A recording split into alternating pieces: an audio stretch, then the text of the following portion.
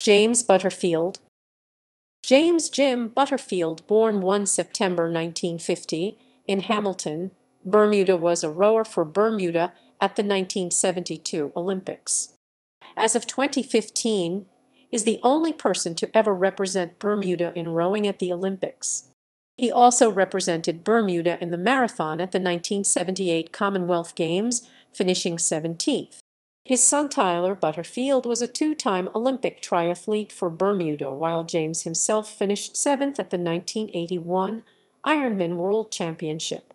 He previously attended Northeastern University. References